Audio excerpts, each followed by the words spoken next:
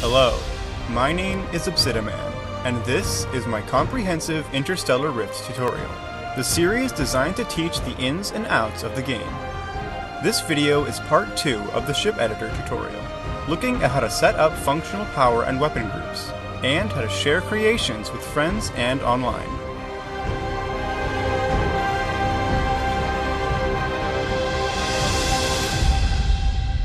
If you haven't already, be sure to watch the basic ship editor tutorial before this one, as it covers the different construction modes for designing a ship. This video will assume at least a basic familiarity with each of the construction modes. The most important requirement to make a functional ship is having sufficient power generation. If you press F4 or the Group Edit button in the bottom left panel, you'll enter Group Edit mode, where you can set up power, life support, and weapon groups for the ship. The leftmost panel shows a list of all the groups for the selected system. The arrow next to the Group List panel will bring up the information about the selected group. The middle panel shows every device in the group, and the right panel has overall statistics for the group, and a box that will show information about any device selected from the group. To create a new group, press the plus button at the bottom of the panel. Enter a name for the new group and press Enter. To remove a group, select it and press the minus button. When you make a new ship, it will automatically have one power group called Default Group, which contains every device which generates, stores, or uses power. To move a device from one group to another, select the group you want to move it to, then click on the device in the editor space. You can also move multiple devices by selecting them in the device list, then pressing the Move All Devices To button and choosing the destination group. A device can only be in one power group at a time. If a device isn't in a power group, you will see a warning symbol next to the device in the editor space. Devices must be in a power group in order to function. In the Group Statistics panel, 4 values are listed. The power capacity, measured in power units, shows the total amount of power that can be stored in the group. It can be increased primarily by adding batteries or power cells to the group. The power generation statistic is measured in power units per game tick, or 20th of a second. It shows how much power can be generated by all generation devices in the group. This includes hydrogen generators, solar panels, and also any power outputted by the batteries in the group. Drain is measured in power units per tick, and shows the total amount of power required by devices that have a continuous drain while operating, like shield generators, refineries, and engines. Note that the power required to sustain warp is not included in the drain value. The peak power value is measured in power units and represents the highest amount of power that could be required in a single tick, from devices like teleporters, doors, or molecular assemblers. The peak power does not include the power required for a ship to activate warp or increase a warp level. You can see how a device will affect any of the 4 values in the Device Info panel. For most ships, the highest energy requirement to meet is the warp drive, power for which is drawn by the cockpit of the ship. There are 2 power draws that must be taken into account for a ship to warp. The first is the energy required to charge the warp drive, either when engaging warp or when increasing a warp level. This value is calculated by taking the ship's mass and multiplying it by 1.5. The cockpit will charge up to the required amount when engaging or increasing warp. If enough power is available, the charge time will be instant. Power cells are useful for achieving this, since they can discharge all of their stored power instantly. The second is the cost to sustain warp, the formula for which is ship mass divided by 45. This value is power needed per tick, so in order to keep your ship in warp, it needs to continuously output at least this much power. The rightmost value in the information bar at the top of the editor will show the minimum and maximum values for sustaining warp. To find out how much power will be realistically needed for a ship, first figure out the heaviest resource you plan to store aboard the ship. For example, a mining ship would want to be capable of warping with its cargo filled with ore. The heaviest ore in the game is tungsten ore, weighing 30 kilos per crate. With a large cargo container, this ship has a cargo capacity of 300 crates. So the maximum amount of weight in cargo we can expect to carry aboard the ship is 90,000 kilos. If we add that to the 51,000 dry mass of the ship, then divide by 45 as per the formula, we find that this ship will need about 3,135 power per tick to sustain warp with full cargo. To find out how much a crate of a certain resource weighs, open your grip with Tab and open the encyclopedia. Search for a resource and you can see the weight of one crate's worth on the info panel on the left. If we check the current power generation of the ship, we can see it's about 120 power per tick short. To increase the generation, we could add more generators, solar panels, or batteries. By adding batteries, we'll also have the added bonus of additional energy storage capacity. A single small battery can output 300 power per tick, which is more than enough for the ship. Adding 2 batteries will give us redundancy in case one is damaged. Just remember that if you use batteries to warp a ship, you'll drop out of warp if the batteries run out of charge. The mass of the ship also affects the ship's maximum sub-warp speed and the ship's turning rate. If you plan to fill a ship with heavy cargo, be sure to add enough engines and maneuvering thrusters to move and turn at a reasonable speed. Remember that the orientation of engines and thrusters doesn't affect their functionality, meaning backward-facing engines will still increase the ship's max speed. Also remember that a turning rate of 1, seen by hovering over the turn rate meter at the top of the screen, is broadly considered to be a good turn rate. Power groups have a built-in priority system, which determines where power is drawn from first, and which systems are the first to receive power. For example, the power generated by solar panels will be used before the power generated by hydrogen generators, preventing hydrogen fuel from being wasted.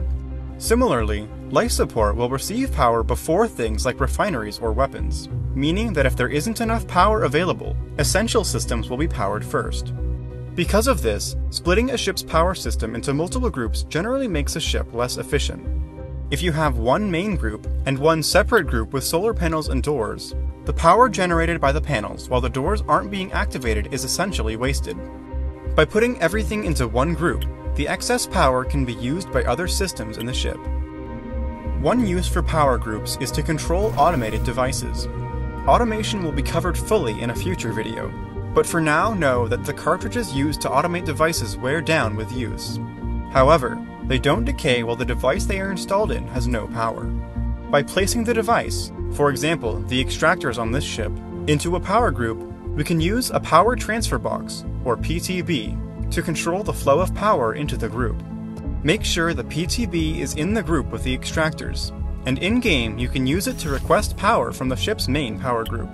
While the PTB is moving power into the extractor group, the automation can turn on, and the ship is able to mine automatically. Then, when you want to shut off the extractors to conserve the cartridge, you can set the PTB to 0 and cut power to the group. Much like power groups, life support groups can be added or removed by pressing the plus and minus buttons at the bottom of the panel. Life support groups show every life support machine and all fans installed on a ship.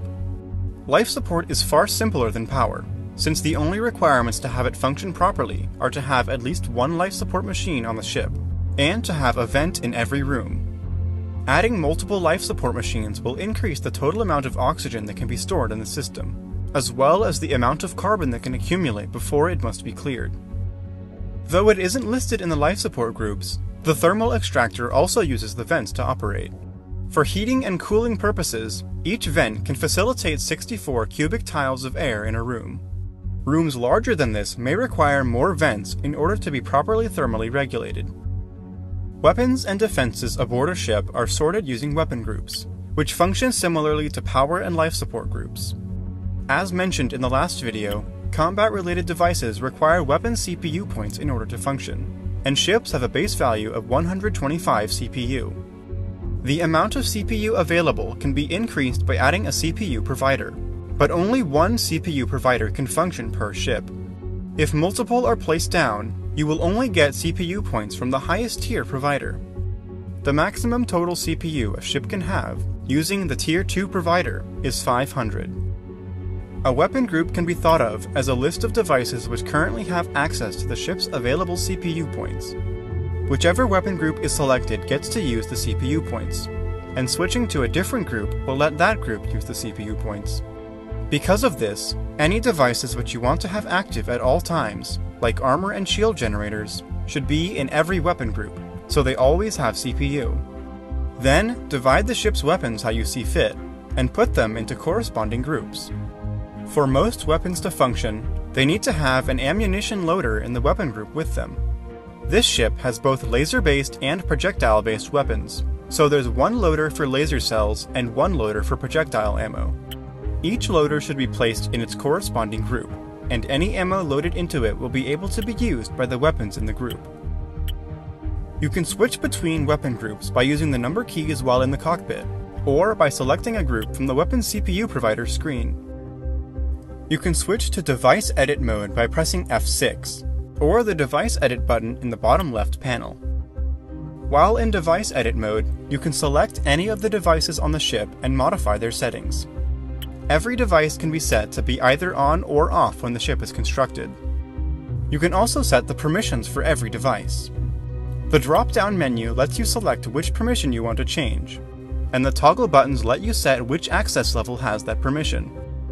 The Operate permission lets players use the device, usually by interacting with the device's screen. The Manage permission gives players access to change the settings of the device. There are also some device-specific permissions that can be set. Cockpits have a self-destruct permission, which controls access to the ship's self-destruct button. Doors have a room renaming permission, which allows players to rename rooms by changing the text above the door. When you set a certain permission to an access level, only players with that access level will have that permission. You can then set access groups for a ship in-game by opening your grip and navigating to Ship Options, Ship Access. There are 3 default groups: Guest, Crew, and Fleet, which you can specify access levels for. You can also create new access groups, set access levels for them, and add or remove specific players to them. The owner of a ship will always have full access to every access level of the ship. In Device Edit mode, you can also set the text for signs from the Furniture category, which can be used to make your ship easier to navigate for other players. You can also use the signs to label certain devices. For example, labeling each ammo loader with the type of ammo that should be loaded into it, or labeling a tank which you want to specifically use for fire extinguisher water. Using signs to label devices won't change any functionality, but it can be useful to remind your future self about how the ship is set up. You can set the color for the text of signs, and with some signs you can add arrows pointing in one of 8 directions. You can also configure the output strength of shield generators, and toggle the individual inputs and outputs of batteries and power cells.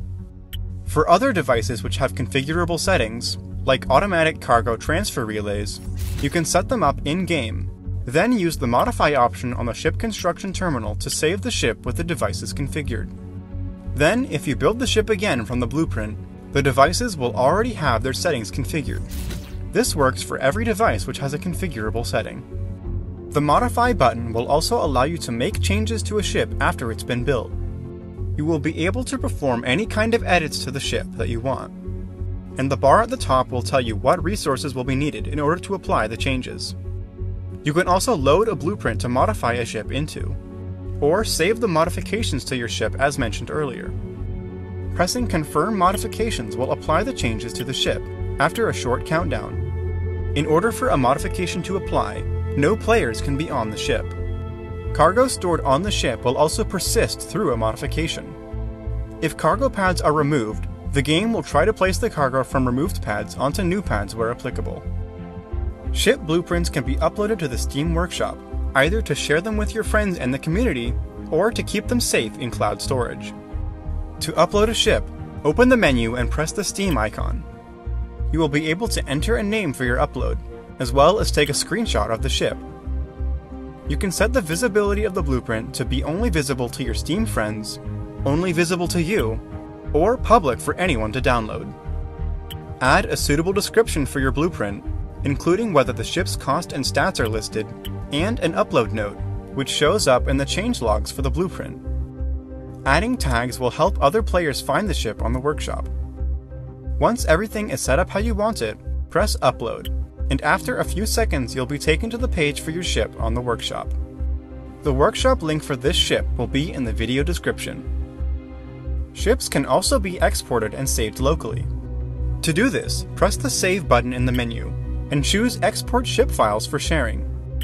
Then choose the file path where you want to save your ship. The ship will be exported in the .shipz file format, which is specifically for Interstellar Rift ship files. Give the file a suitable name and press Confirm. To import a .shipz file into the editor, press the Load button and select Import Ship Files. Navigate to the file path of the ship you want to import, then select it and press Confirm. The blueprint will be loaded into the editor, and you can save the design to keep it in your blueprint list. With that, we've come to the end of this video. The next episode will be about combat, looking at the different types of ship-based weapons, and how to survive an encounter with hostile foes. If there are any topics you'd like to see covered in a future video, leave your suggestion in a comment below.